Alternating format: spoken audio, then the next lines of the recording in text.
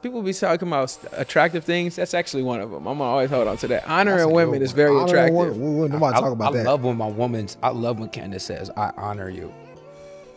That's like one of the most sexiest things. I love when she says. I love hearing her say. Yeah. Wow. Hey, that's big right there because I honor you. Women don't really be having honor like that. That's a hot take. I'm Simeon Pando. Victoria Monet. Dang. I'm Melvin Gregg. This is another episode of Nice and Neat. I'm Duke. I'm Omar. I'm Jalon. Welcome back to another episode. Yo, what's the deal, y'all? Hope all is well. Welcome back to another episode. I'm Duke. I'm Omar. I'm Jalon, and this is another episode of the #1 podcast in all of Los Angeles. Nice and Neat. What's up, my brothers? What's the dilly, bro? Hey, look, man. We're gonna kind of just piggyback off of the last episode that we had.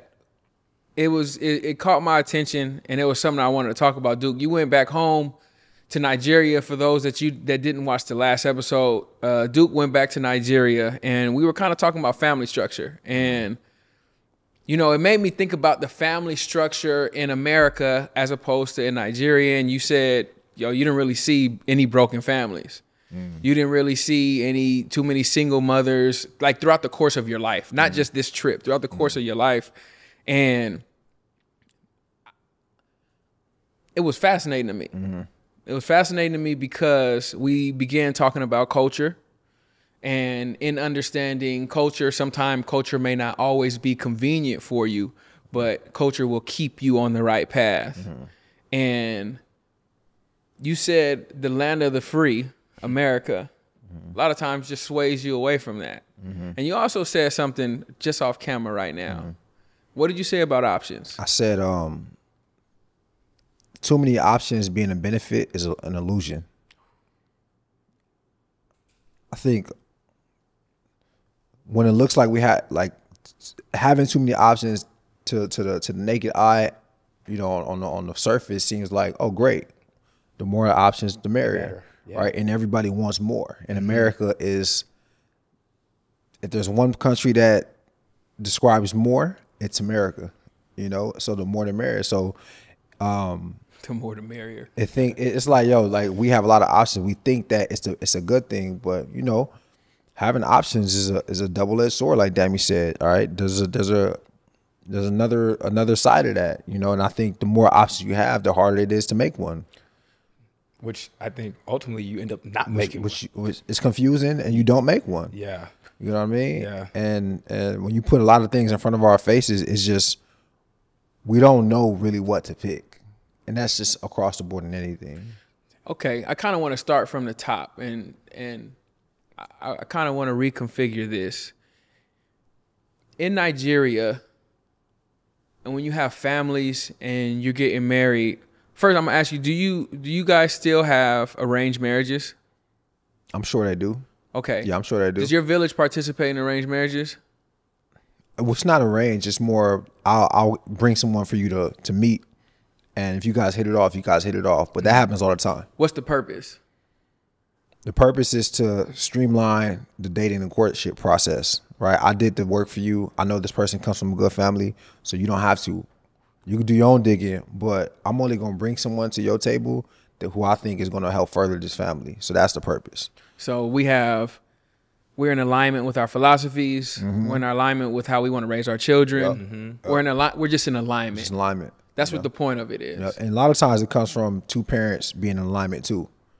All right, so on the opposite sides or together? On the opposite sides. Okay. So if they grew up together. So if my mom and dad are in alignment with another mom and dad, and they have a daughter, and they want me to court her, they'll bring her to me and say, okay, you guys are the families. We already know the families are similar. All right, so see if it works. You know. And have you seen it before yourself? I've seen it. What is the strength of that marriage from those two families? Well, I don't know everything that's going on behind closed doors, but from matter of fact, better question: what's the divorce rate of those families? I don't know any couple that's divorced. I don't know any family that's divorced from that. Wow. Personally, not one. I don't know any personal. I'm not saying it's not possible, and I'm also not saying that the shit don't be going through things behind closed doors. Mm-hmm. But I don't see, as far as divorce goes, I ain't seen it. So I'm asking because as we're connecting philosophy with, I'm connecting philosophy with divorce rate, and I'm really thinking through the importance of having the same philosophy. And I feel like in order to have the same philosophy, you kind of got to have the same culture. Yep.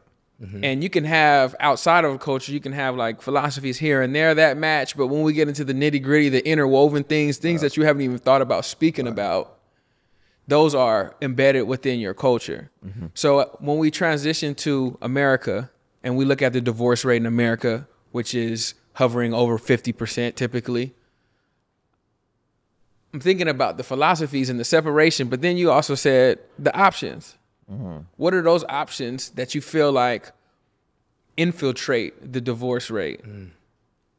Here, Yes, here. the options. The option of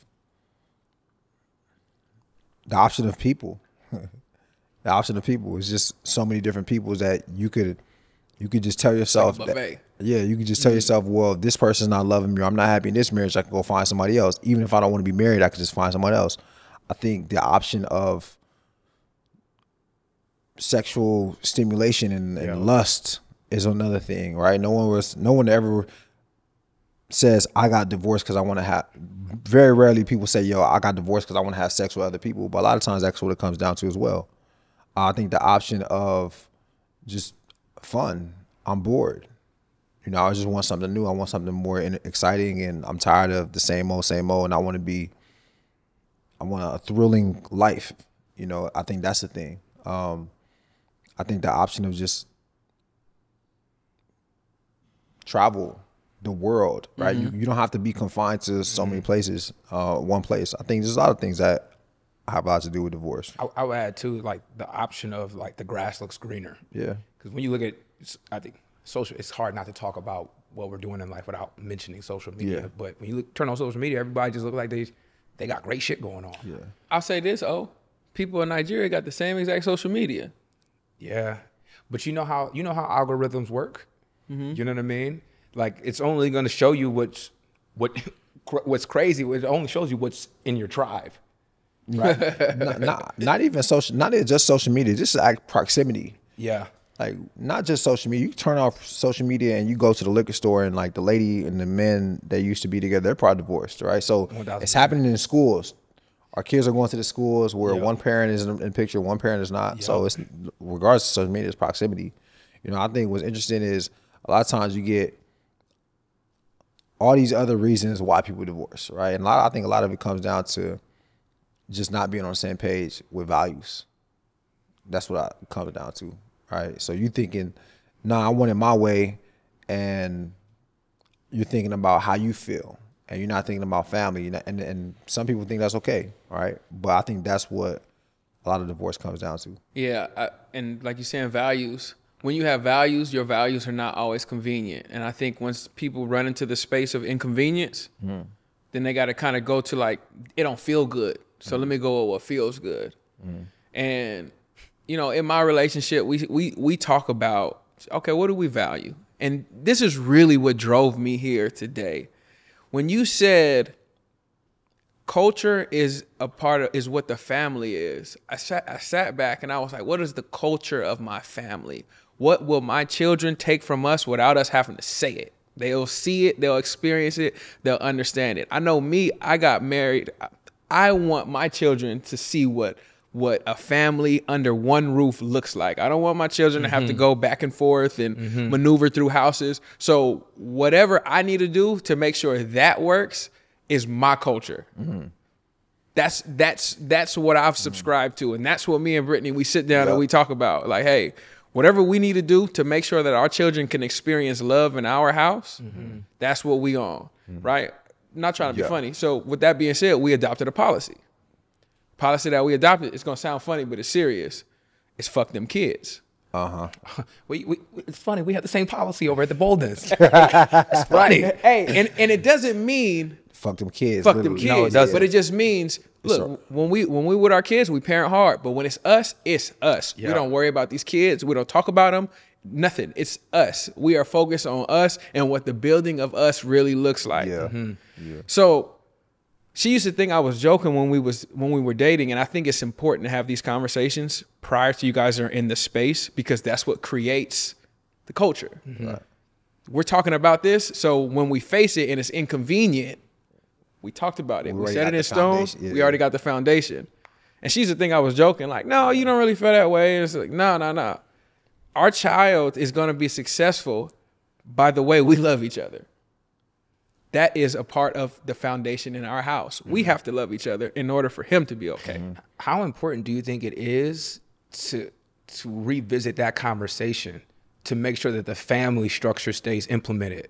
Like, how often do we have to re-talk about, like, just to make sure that your values are still the same and we're still in alignment? Like, how often is that something that you guys have once a month? Is that too soon to have it? Like, is it once a year? Like, I think it's a great question, and I feel like I'm asking myself. So check this out. Part of the reason I feel convicted right now, I feel convicted because it's not revisited enough. Yeah. You know, you get so caught up, just like every parent, you get 1000%. So caught up in the monotony of taking care of your child, taking care of your family, understanding, oh, we got to do this, we got to take them here, we got to do this, and you're not even worried about your partner anymore. So I truly feel like, even if it's just in a joking way, when you got fucking kids, just a reminder, like, yo, this is us, like this is us, and I feel like it should be revisited. I'm saying, I know you guys have a date night, what, once a week? Yep. Every date night. Yep. Every date night, it should be revisited. Like, and I say it in a sense of, man, you guys are gonna be what gets y'all through. Y'all daughter, she's gonna leave the nest one day. Yep. Future son, he's gonna leave the nest one day too. What I'm thinking about, man, I was telling somebody the other day, a true success story for me is becoming empty nesters with my wife, and we look at each other and we like, yo, what's on the menu? What we on tonight? What we finna do? Where are we going? And it's not, well, what do we do now? We don't have the kids. I don't ever want to feel that. Nah. I don't ever want to feel that. What our job is to raise little people to be good big people. Our job isn't to marry our kids. Yep. Yeah. We want to raise little people to be good big people. That's my partner. Yep. I'm her partner. So I'm thinking, and you guys give yourself the best chance of doing that by loving each other first. Yes. That's my philosophy. Yep. And our philosophies are in alignment with that. Can you Some imagine? people don't feel like that. Most people don't feel like that. Most people don't feel like that. Most people feel like they gotta love their kid first. Yes. Which leads them to say, yo, I actually don't need you. I can do this myself. So that those people too, I feel like, make their purpose their kids. And I feel like, and this is another conversation, but I feel like that gets really dangerous. Mm-hmm. Because then you become an empty nester. You come a point where, like, I don't have anything to pour into, because you haven't been pouring into the relationship, you've been pouring into the children. You know, that shit gets, I think that's really, really interesting. And then you make your kids feel the void that you're purposely not even, that you have from not even giving yourself to anything else. Yep.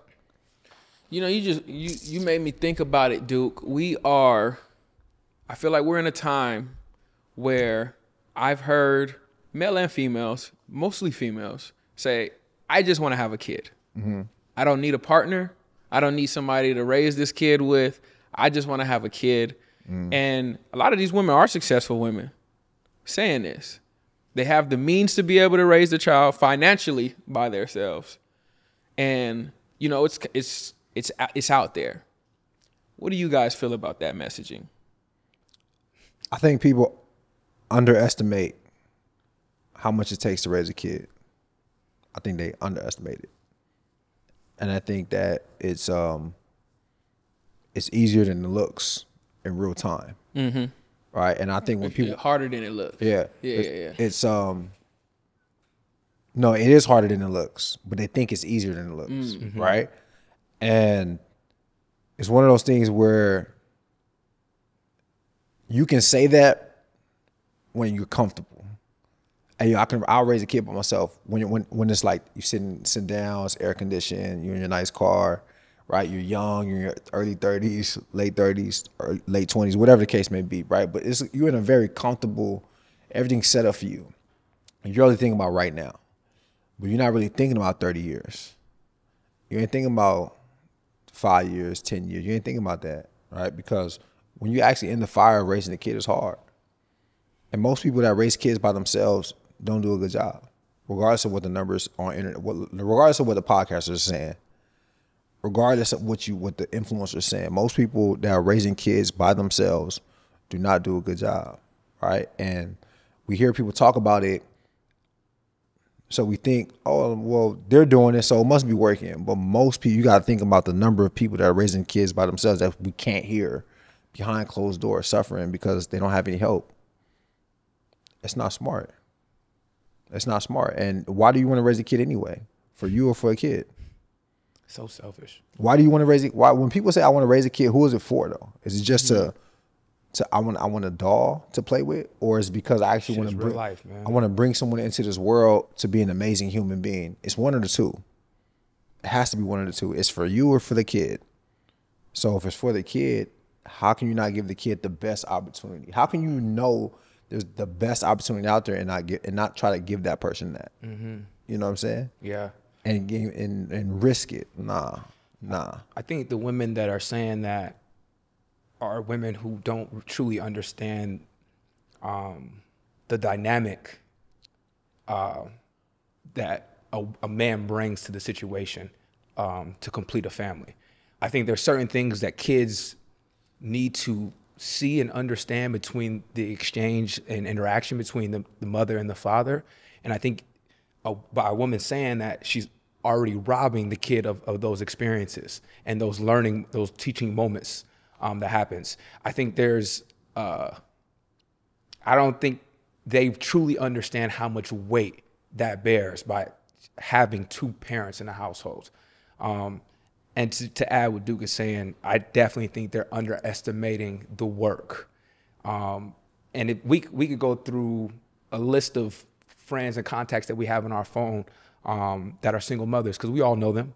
If we sit down and ask them today, like what would they grade the level of difficulty of raising this kid, they will all say 10. It's very hard to raise a child by yourself. It's very hard to teach a child everything when you only know one side, you know? So I think those women just don't truly understand what they're talking about.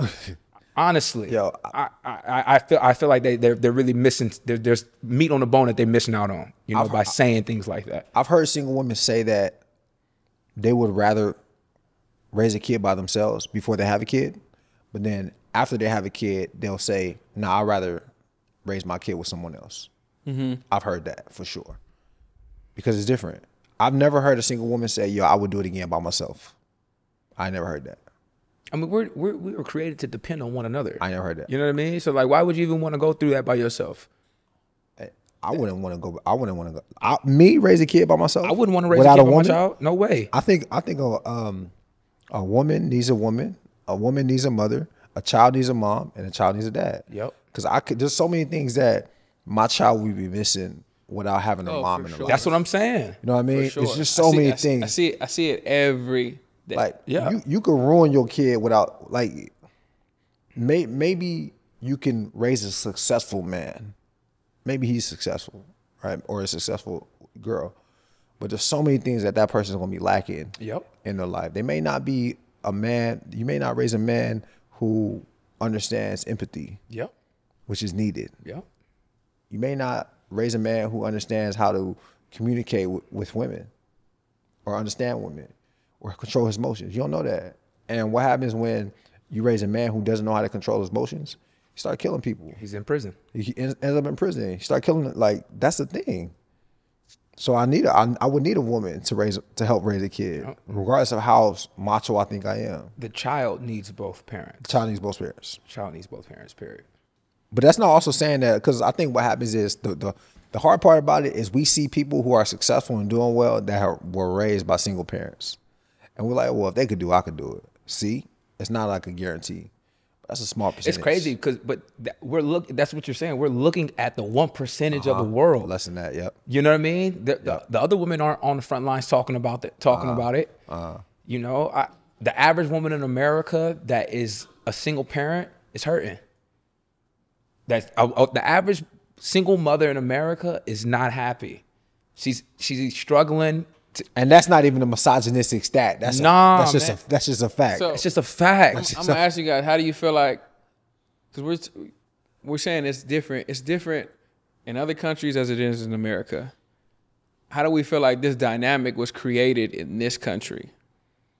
How was it created? Yes, how was that dynamic created? Because will we say that families have always been separated in America? I mean, we would almost be fools not to mention that slavery had a huge impact on this in our families, in our culture. You know, I think coming off the back of slavery is a great way to like start breaking up families' homes. And I feel like our families, our culture in particular, has been the biggest recipient of that, of broken homes coming off of slavery. When people say slavery, though, is the reason, or slavery is, I guess, it's institutionalized. We've been institutionalized, so like our divorce rates are higher and things like that. Like how what does that mean? Like what went on in slavery to make us not want to stay with each other and stay married and raise kids together? Well, it's not us. It's the people who enslaved us breaking up, taking the men, right? So that's a result. The man gets taken away, he gets shipped off.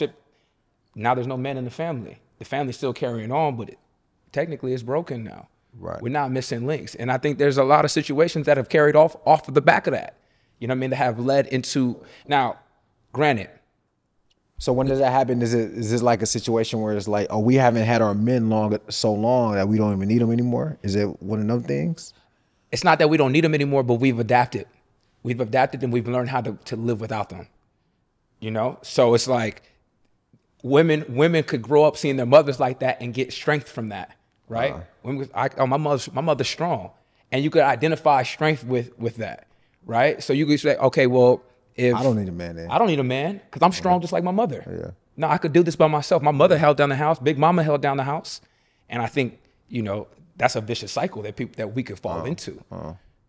I mean, that's my opinion on that. Yeah.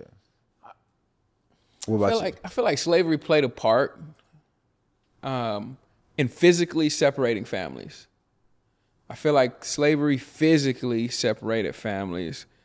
However, when I think about my family, a lot of my friends' families, and just the families that have been here for generations, the divorce rate didn't start happening until generations after slavery ended. What year did slavery end? 1868. Cool. So I would say almost up to 100 years after that is where I feel like divorce rates started to really, really go up.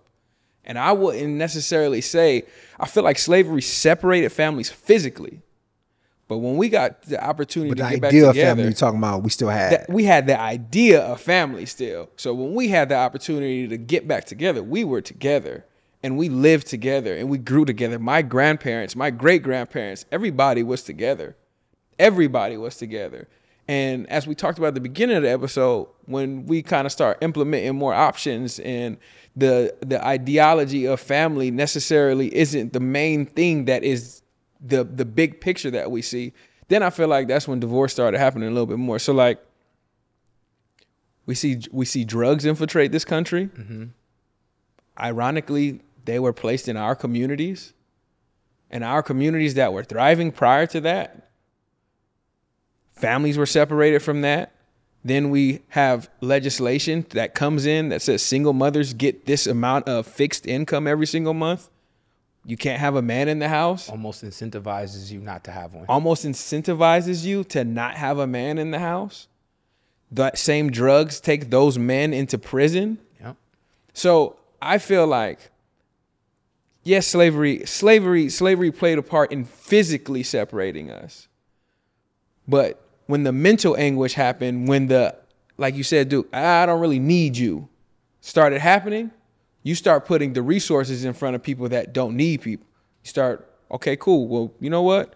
You can go to work. You can get this fixed income.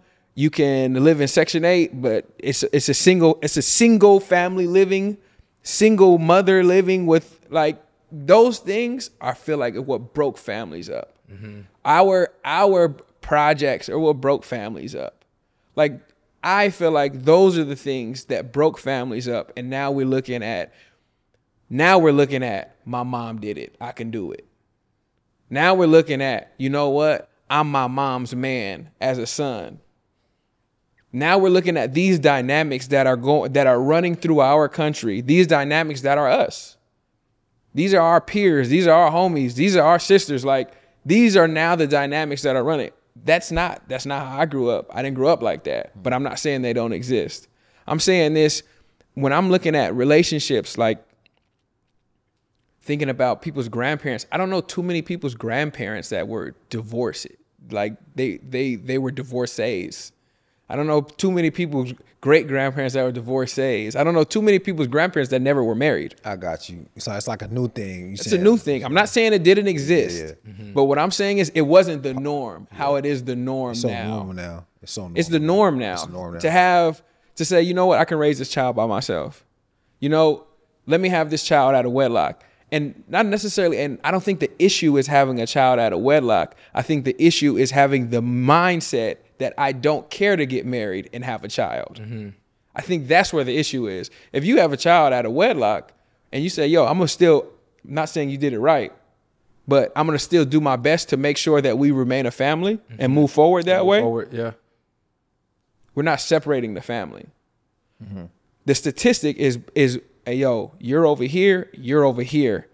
This child is bouncing back and forth.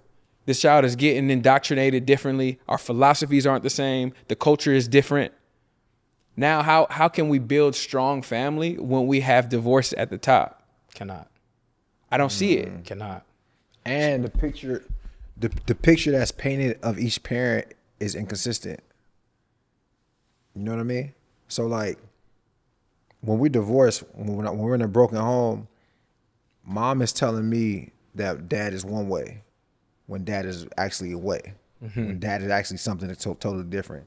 Dad is telling me that mom is one way and that mom feels like this, but I'm not seeing you guys from the same household and seeing you guys talk about each other in the same household. So my perception of my mom and my dad is inconsistent, which eventually adds to the demise of family structure. You understand? And in family structure, you know, I think a lot of times we like to talk about too, we don't understand the impact that divorce plays on the wealth gap that we talk about when it comes to the African American community. We always say, oh, you know, we didn't get to achieve this, and you know, all these things are true. We had red line in our communities, and we had, and it's like, all right, well, in that we're contributing when we're getting divorces and we're breaking up and we're separating money when that's happening. Forget just the individuals. We're separating money when that's happening. It just got weaker. It just got weaker. We no longer have that income. And in that, it's like, I understand that we have all of these other things against us, but I would really, really love to see us fight for the things that we do have control of. We do have control of staying together. We do have control of having a strong foundation and creating culture and creating even the optics that our children understand. Oh, when I get married, that means it's final. This is the last person I'm going to be with. This is who I'm going to grow old with. This is who I'm going to build with. And this is who we're going to have grandchildren with. And they're going to see how we do it so they can do it as well. Those things are extremely important. I feel like they always say, unless you see it, it's hard for it to be done. If we grow up in a generation of divorce and separation and single parent households, how can we say that family is going to be the most important thing? And I think it's so difficult. And that's why I commend all of us for saying like, yo, I really want to do the best that I can possibly do with my family, with my household. Just even seeing, I mentioned in the last episode, the relationship that you have with your in-laws. And building the relationship that you created with Chanel and her in-laws, and building so we can be like, yo, you know what? We're going to make that link even stronger to where when it's not just separating us. We're separating the entire family, the thought process, the culture, the philosophies. So we can't do that. I think the operative word in the beginning of that statement that you were making, Jalon, is fight. You know, we have to fight to remain loving in the relationship. We have to fight to keep the family together.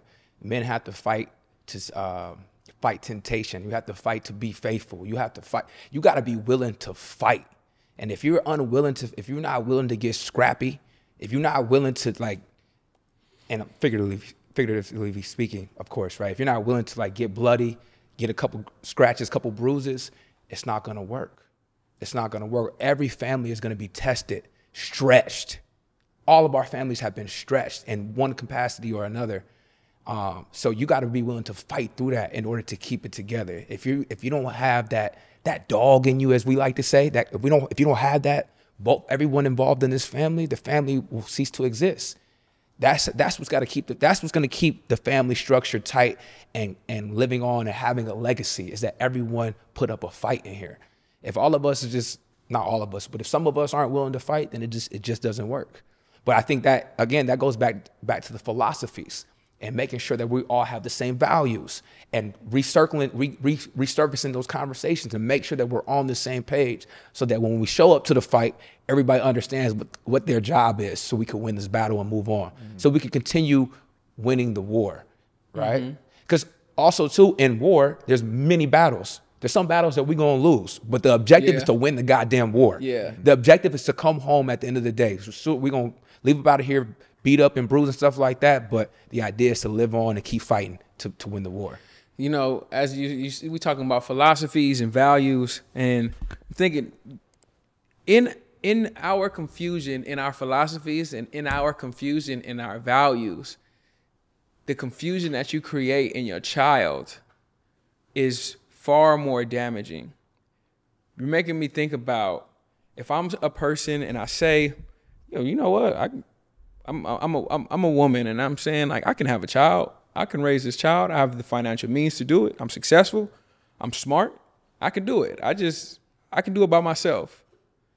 And you create a dynamic with that child that sees that you're the only person there, and they never get that interaction from the opposite, from the man, from the father. They never get that interaction. The dynamic that you create in that human being is a real interesting dynamic that I'm going to ask you, dude. What dynamics have you ever felt in a woman that didn't have her father a part of her life, as opposed to women that did have their father in their lives? Well, this one right here is kind of close, right? Because Chanel didn't grow up with her father in life. So I'm really familiar with this, and my ex before Chanel she was really tight with her father, all right? So, I mean, there are differences.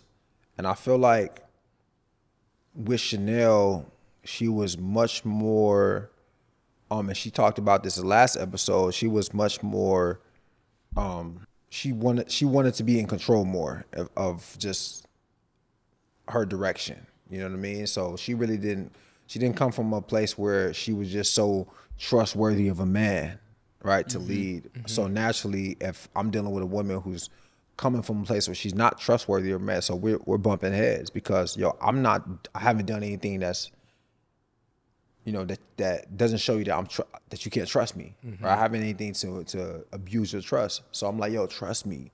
My actions are saying trust me, and she's not trusting me, right? But it had nothing to do with me.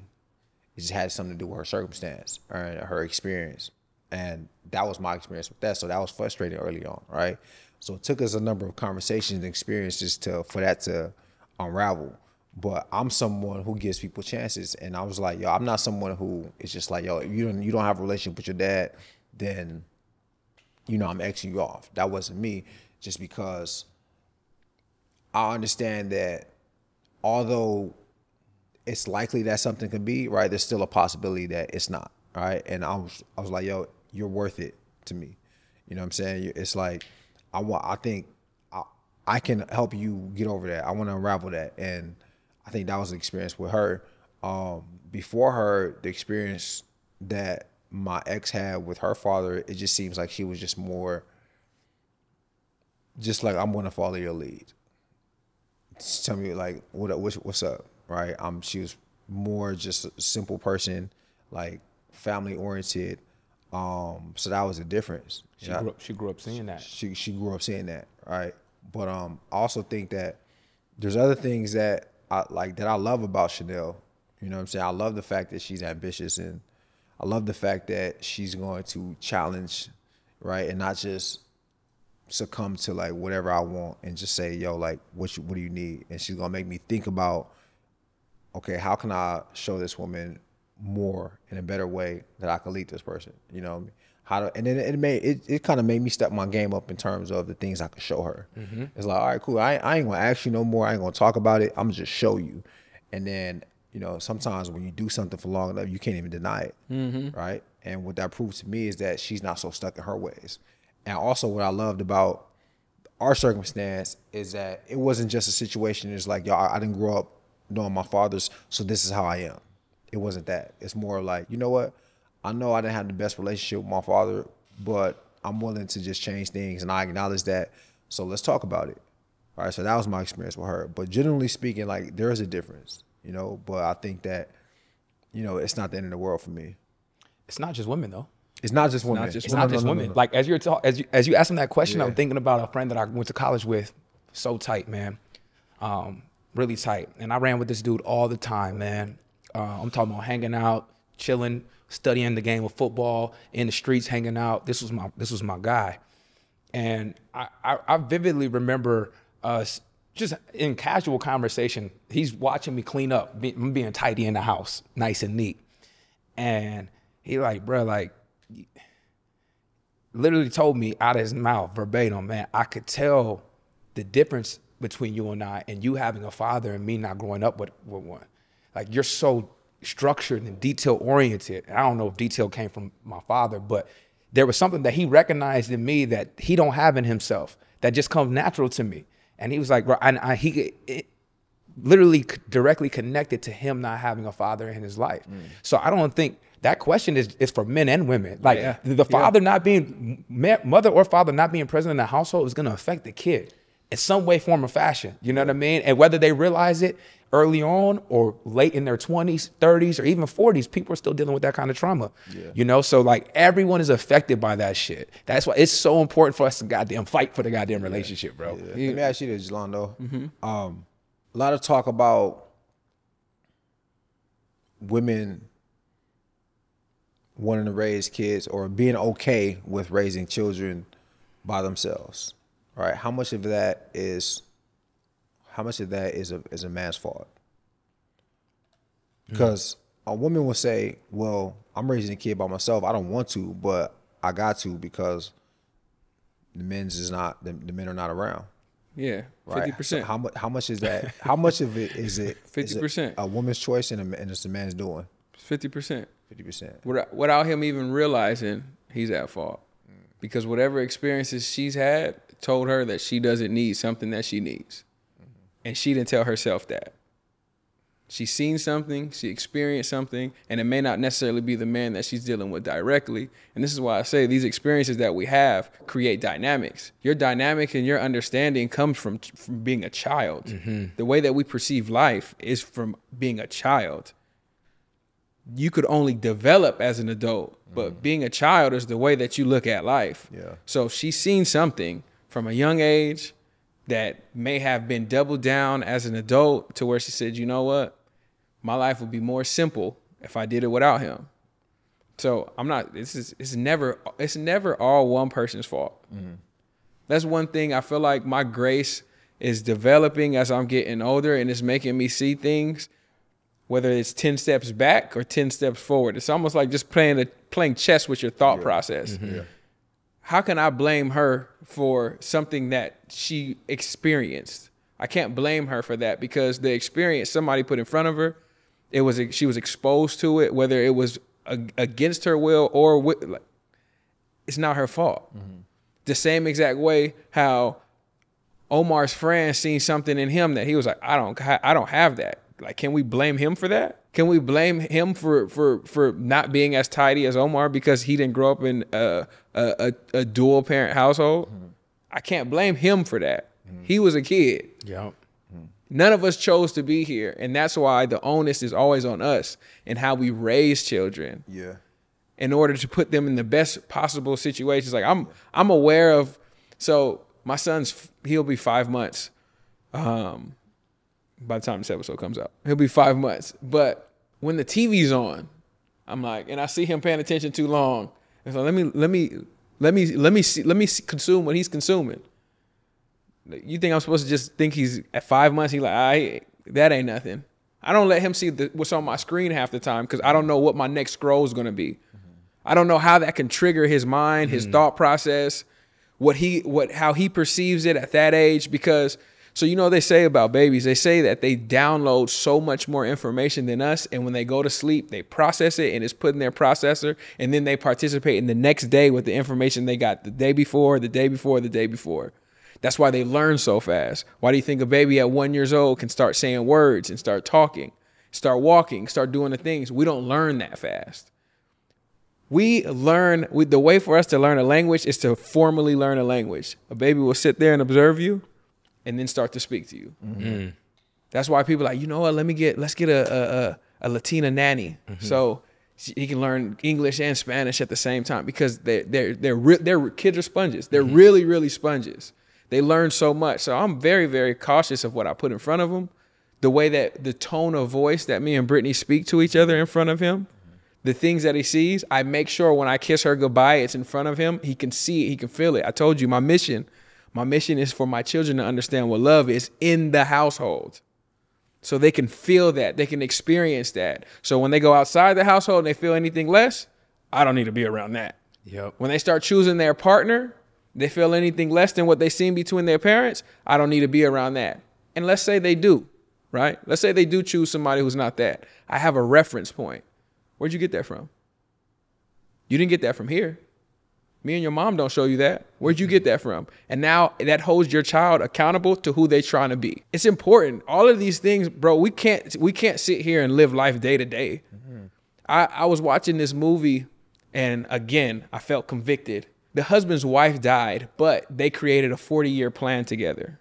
And somebody told the husband, I see you still on that 40-year plan. He was like, yeah, we put it together. I got to stick through it. Because they had a daughter. And he's like, yeah, on your 16th birthday, 3 months after your 16th birthday, you get your first car. This is like That's the plan. They put the plan together. Yep. Everything is put together. And I was like, if you plan on spending the rest of your life with somebody, why wouldn't you put together a 40-year plan? Mm-hmm. What time you guys got that y'all don't got to put together a 40-year plan? Y'all spend it with each other. I don't be with y'all. So I was like, babe, we need to put together the plan. We got to put together a plan. We got to put together. Because this is the thing. You guys play professional sports. You guys have a plan before every single game. And let's say in that plan, you guys are doing the plan. Some things work better than others. You can course correct the plan, but you can't go into a situation without a plan. Now you're planning to fail. And most of us are here just riding the feeling. Mm-hmm. Now, if you got a plan, it could kind of help you overcome and alleviate the feeling a little bit because you could be in a bad place for a week and you'd be like, you know what? Divorce. A month, divorce. 3 months, divorce. I think the part of the reason why dating is so fun is because there's a finish line to dating. And being a fiance, it's so fun. It's because there's a finish line to being a fiance. Yep. What goals are you creating in marriage that create the finish line feeling? And I feel like you have to put together that plan. Mm-hmm. That plan is also going to help create the structure and the culture of your family. Mm-hmm. It's good, Jelani. If you have a 16-year-old kid and they're just like, 16 and 3 months after you get your first car, what you think your 12-year-old going to expect? Car at 16. In 3 months. Yep. Right? So what you think they're going to do with their kids? So you have to put together a plan. Because even if they don't do it, they've seen it. They're like, okay, this works. This is what happened. This is what I experienced. So in that, it made me really think. Because we've been watching a lot of family movies. We've been watching movies about family. We've been watching movies about divorce. We've been watching just interesting movies just about the relationship dynamics so we can understand even the smallest things that people go through. And we were watching one film and they literally just had one difference of agreement that they allowed to snowball into being into an ugly divorce. Mm-hmm. And it was just like, man, if they would have just communicated about that one thing. And I sit back and I look at our relationship and I take a step back and I can see how that one thing can cause a snowball of divorce. I can see how that one day of frustration, that one day of being tired so you didn't kiss her goodnight can cause a snowball into something that you never expected to be there. And now you're so deep in, you're like, yo, I can't kiss her now. Now y'all not touching each other. And 2 weeks go by, 3 weeks go by, and it's just like they say, life is fickle, man. These relationships are fickle, man. And when you guys go through it with your partners, is it hard? Like you guys go through like a moment or a couple of days of friction, you know, and you know how it is when it's like it's a dark cloud in the house or it's just awkward. Is it hard for you guys to restart? Yeah. To find that moment to restart? Sometimes. And I feel like you be a little prideful in those moments. Is that what it is? I think pride creeps in. I like to always, though, I don't know. Sometimes this works in my favor. Sometimes it makes my wife a little more angry. But I try to like break those moments with some type of humor. You try to joke your way out of it. I try to joke my way out of it. Oh, you gonna be mad all day, huh? You feel me? I try. You're not even Come on, mad that's not over playing. Hey, you still mad about that? yeah, come on, that's yesterday's news, you know. And sometimes it works in my favor, sometimes it don't. But I mean, I try as much as I can be combative and love to debate. I also love just like easygoing peace, you know. So however I could try to get back there, and if typically, you know, over time, the easiest way to get a woman to like you is to make her laugh. To make her laugh. So I've always leaned into that in my household. And again, sometimes it works, sometimes it doesn't, but more times than not, you know, that's a good way for us to get back on track. But a lot of times, though, your pride will step in the way. Like, no, I'm not doing it. I'm not doing it. I'm not gonna be the one. It ain't on me. Nah, it's on her. That's on her. But you know, the quicker we could get back on the same page, the better we could get back to having a beautiful home with great energy in it. I'm sensitive. When it's a cloud over my house, it's the end of the world. I'm like, man, I don't know if we're gonna survive this. Nah, you got all these thoughts. Nah, you just feel. I just want my friend right now, but I know I gotta have that conversation in order to get her back. Yeah, and I am a very. It doesn't seem like it, but in my relationship, I'm very non-confrontational. I'm a super pick and choose my battles. If I don't feel like it's gonna affect what our future is, I'm not even gonna bring it up, because it's like, I don't need to cause an argument for that. I don't need to say that. I don't need to do this. So a lot of times, I feel like sometimes we should just be over it. Brittany doesn't believe in that. We're gonna have a conversation about it in depth, how she felt about it. And honestly, it's helped me out so much, because I didn't realize how much I didn't actually talk about my feelings or how something made me feel. It's just, oh, I don't feel like that no more, so I'm good. And we talked about this before. It's like, oh, I'm good. I don't need to talk about it. Oh, how you feel? Like, oh, I'm cool. But it's like, nah, like, how did that make you feel? When you were in that space, how did it make you feel? And it's still uncharted territory for me, and we still experience it, because I still try my best to approach it in a way that will be digestible. Mm-hmm. Because, you know, that's I feel like that's going to be an ongoing battle forever, and just the dynamic between men and women. But I try to always approach it in the best way that's going to be digestible, and like, hey, you know, I felt like this. You know, I felt I got the short end of the stick in this situation. You know, and when she hears me, the conversation is super smooth. But when I approach it a little bit more aggressive, it's like, okay. You know, I need to approach it a little bit better. But when we're in it, man, I remember the last time we got into it with each other, man, she sent me a coffee at work. Like, and I came home thinking it was like a good peace offering. And it was like, oh, no. I still love you, though. Oh, no, but we still got to talk about that. We still got to talk about it. Damn. And I was like, wow, that was kind of sexy. Like, because I'm super big on, yo, no matter how mad you are at me, love me. Yeah. Love me. No, I don't care how mad. Don't walk by me, not talk to me, because I'll kiss you goodnight. Like you don't know me. Don't act like you don't know me. Yeah. Love me. So when she sent it to me, I'm like, oh, we're good. We wasn't good. Yeah. But I love you. And I sent you coffee. It's Friday. I sent you a coffee. That's her duty. Love a woman with duty. Man, and it was just so honorable to me. When you see honor in women, people be talking about attractive things. That's actually one of them. I'm gonna always hold on to that. Honor in women is very attractive. Nobody talk about that. I love when Candace says, "I honor you." That's like one of the most sexiest things. I love when she says. I love hearing her say. Bing! Yeah. Wow. Hey, that's big right there because I honor you. Because women don't really be having honor like that. That's a hot take. That's a whole topic. Women don't really be having honor like that. I'm not talking about, because it's different, right? We talking about, because somebody's gonna be like, men don't be having honor. Men always be cheating on them. Whose voice is? The women's. Okay. The women. Nah, but like honor is big. I never hear women talk about, yo, I'm prideful in the honor I have or the honor I upkeep. I don't really feel like people talk about women in conjunction with honor a lot. I don't feel like it. Have y'all? I hear. Not the word I hear associated with them. I hear graceful. Mm-hmm. You know, I hear things like that, but not honor. I hear caring and considerate, but not honor. You know, I think that's to say, yo, that showed me that my woman is honorable. I think that's a different type of thing because I never hear that. And I think that's important. And that right there for me would reassure me, oh, are we good?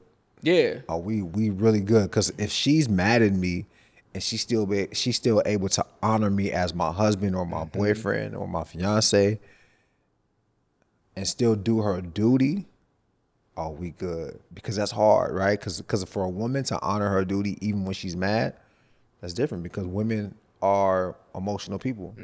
So a woman can justify any action with her emotion. She can break a window and be like, well, I was mad. You made me mad. I cannot talk to you. Well, don't make me mad. I'll talk to you. You know, she'll ignore you and be like, yo, you made me mad. You said something crazy. Right? But a woman who understands how to be mad and still honor you, take my money. Like you said, Take my money. you said we good. Like I had to really take a step back, and was the reason why it made me feel so good is because it wasn't we good. It was we gonna be good. And I think knowing that you're gonna be good is way important than just being good in that moment. I was like, oh, we gonna be good. We're going to be good. Okay. And I still went home and tried not to have a conversation. And she was like, nah, we're going to have a conversation. I just had to let you know. She said, why do you do that? I'm like, what? You know we got something to talk about. Tired. I worked all day. I wanted to sit down and Yeah, that's why I gave you the coffee. That's why I gave you the coffee. Wake your ass up. Wake up. That's why I got you that coffee. Yeah, man. And that was so honorable to me. It was so honorable to me, and it made me feel good about us. Yeah.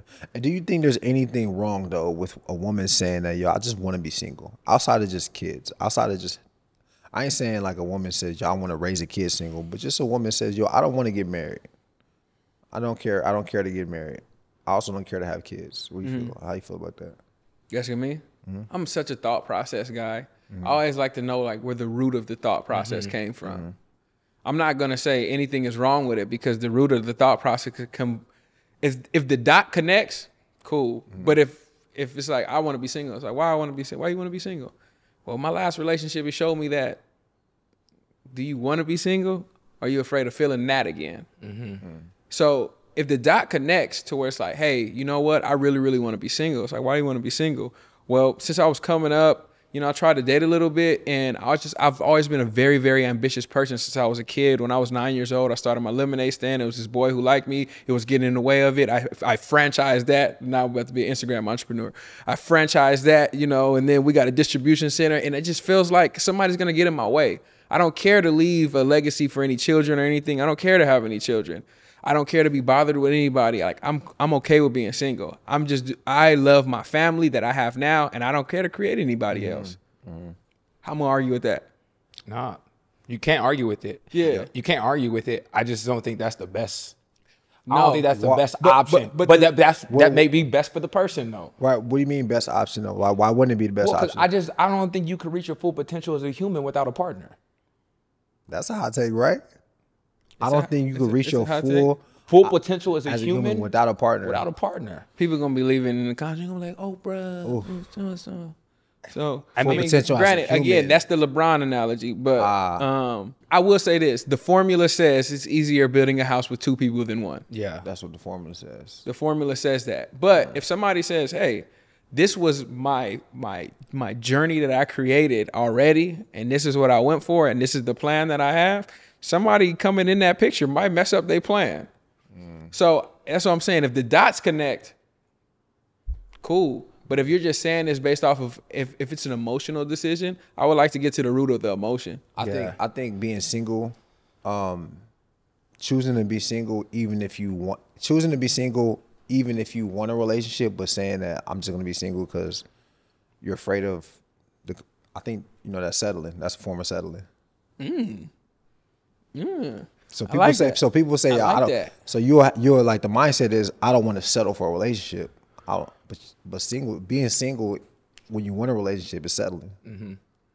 I have some friends in that position. That's settling, I don't think there's anything wrong with the people who don't want kids though, because that's a huge responsibility. Right. You know what I mean? So Right. to say like, hey, like I just don't want kids. I don't think there's anything wrong with those people Right, because I would hate for that person to have children and not want want- to yeah, abandon the yeah, responsibility. yeah. You know what I mean? So But can you still be that person and still make contributions to a family? can you still be the single person or the person without Can you kids? be the person that doesn't want kids and still make contributions to family structure? Yeah, but I technically won't be your family. You technically don't have a family till you have children, right? Do you think people have? Yeah, as an adult, yeah. True. Do you think people who say I don't want children think through when they are 70, 80 years old? No way. No way. no. No way. They just think- they just no think- way. And they don't have a parent or someone that they know and love close to them that's in that age that's by themselves. Nope. Because I do. You guys didn't even. Y'all ain't that. Nope. Okay. People only say that. Nope. People only say that from a comfortable position Yep. when they're young That's and a they're fact. youthful, and they're only thinking about how it's going to get in the way now. That's all that means. But when you're 80, 60, 70, you want kids, dog. Yeah. So, for the anomalies that are out there, the people who have had their successful life and they didn't have any children, and now they're on the back end of their life and they're back end of success, do you think those people look at not having children as a blessing, or do you think those people look at not having children as, man, I think I should have took some time for that? Do these people have partners? Loosely. I think as you You age, know, their work comes first. yeah, I think as you age, you start to regret not having children and offspring. I think so. Like, and we feel like this is I feel something like that's I innate. think you regret it. Yeah. That's what I Okay. think. I think you regret not think having so kids too. at that age. Because when your life slow down, you start realizing what's around me. And what matters the most. You don't have that extra love around or people just to share joy with. Man, And then people probably don't even think that. People probably don't really picture themselves being old and family not being around. They probably think that there's someone going to be there or some people going to be around that they still care and still is going to be there taking care of them. That's the idea that people paint, probably, that because there's so many people around in your life now. you think people are going to be there to take care of you when people can't take them at that age. People not going to be able to take care of themselves. They're going to be struggling to take care of themselves. People may not even be around. There's nobody going to take care of you like a daughter. There's nobody in the world that's going to take care of you like a daughter when you're old, or just make you feel alive like a daughter. No way. It's funny, me and Brittany always be talking, and she's like, "Man, I just hope I go before you. I can't handle if you go before me." I was like, Damn. Those are real discussions at the house. Okay. Those are real discussions. I mean, we man. got to wrap this up. "Hey, man, y'all be talking about that too." Yeah, bro. I mean, I'll be cause like, don't say that. Because when you talk about having a plan, them talking about their 40-year plan and the wife dying, him still carrying out the plan, those are real life events that could happen, you know, and you would be a fool not to acknowledge the possibilities of those type of events occurring in y'all life. And if and when they do, you know, we got to talk about it. And so, yeah, we do have those discussions, bro. It's you hate even thinking about it. Nah, man. You hate even thinking about it, but You know, I feel like ideally, both of y'all go at the same time, holding hands like this ideally, in the right? bed. Like a notebook and shit. Titanic. Nah, but ideally, right? And it's crazy because I know how passionate she is about it. And I love her so much that I actually really, really hope that she goes before, not even in a selfish way, that she goes before me because I know how much it would devastate her if I go before her. Mm. So I hope she never has to experience that. Because, you know, you know your partner, you learn your partner, you know exactly what they've been through, what affects them the most, what makes them tick, what makes them sad. And like, It's crazy. I got someone in my family who lost their partner, and it was almost 9 years ago. And I love this person dearly and still affected by that. Like when you lose your partner, man, some people, I don't want to say they'll never rebound. Yeah. You lose a part of yourself. absolutely. We lost parents. So I couldn't imagine. A partner. It's nothing, and then there's nothing nobody could do to comfort you. Cause that would be the person to be doing the comforting. Yeah. Check this out, though. We lost parents, right? And my mom and dad wasn't together, but my mom felt that. Yo, 1,000%. I never asked you. My mom felt that. Did your mom cried in front of you? Mom cry? Yeah. She felt that. Bro, I told you guys, right? Yep. Dog, my dad cried, and when it hit me, I said, "Oh, he lost his girl." The same way we got our girl right now. Yep. I said, "Oh, he lost his girl." Oh, I just looked at it. You my mom and you my dad. You was looking at it like that too, huh? But they wasn't even together, though. And it's just like, yo. Same we got, wasn't together. Well, we got kids together. Yep. Yeah. We have a family. We got kids. One thing, family. we got. Everything I kind of created was for you, bro. Yeah. And that person gone. Oh, what? Blew my mind. I didn't know it was gonna be like that. But I'm thinking about it. Think about this, like, bro, the person who you got your family with. I don't care if we're not together for 20 years, bro. Yeah. You mine. You mine. Yeah. You know. So, hey, speaking of, your mom and your dad were married. When your mom passes, where does she get buried? She gets buried at her village. Okay. Yeah. She's no longer. No, Ian my Ocho? mom been remarried before. Oh, okay. Okay. Yeah, she been remarried before. Got you. So, but she still. So she won't go to his village though. Nah, She going she's to still he and Asha though. She still because we got the land. facts. Right. Fact. I can't leave my kid. I'm not leaving my kid. Yeah. So I always wonder why my mom kept. because listen, her because name. like you know, I think I'm not sure how it goes, but know you what's know, up. once you like are Ihanacho, like that's now your name. So now if you get remarried and you go to whatever, you can go back to Ihanacho because that was the name. You don't go back to like Because that was your name. because that was your name. Once you like you don't just go back to your original name. Now you go back to whatever your name was. Wow. Wow. Yep. So Okay. yeah. Okay. So she's one of us. Okay. Listen, that's it, y'all. That's the show. No, but if you enjoyed this show, please leave a comment. Let us know what you thought. Share this with a friend. Help us grow. Help us continue to get Nice and Neat out there. Help us continue to just impact people and share these conversations with people. Do us a favor. Make sure you guys are, one, subscribe to this channel. All right, subscribe to this YouTube channel. Go check us out on Patreon. We got BTS content. We got early access content. We're going on live. A whole bunch of good things happening on Patreon, and the link is in the description. Be also sure to make sure that you are checking us out on Spotify, Apple Podcasts, All right, whatever podcast streaming apps you guys love, and make sure you guys are all following us on Instagram individually and at the Nice and Neat Instagram. So mine is at Duke, D-U-K-E, Jalan at just.Jalan, and Omar.Bowden. Please tap in with us and stay connected. All right, we got a lot of big things coming this year. Yeah, fellas. Yeah, last thing I got is, if you guys are watching, I want you to drop it in the comments below. What city you guys think we should come to, do a live show, fellas check in, and just begin to build community outside of the community that we've built here in LA. So if you somewhere in Austin, that's your city, drop it in the comments. I posted this on my Instagram. I saw a lot of North Carolinas in there.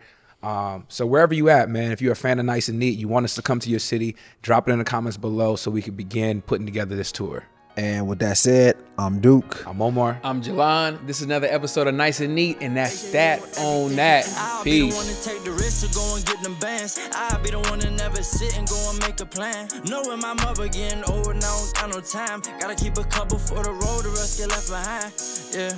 To the hundreds, pledge allegiance, I stand. I'm going to pull 4 in the white sand.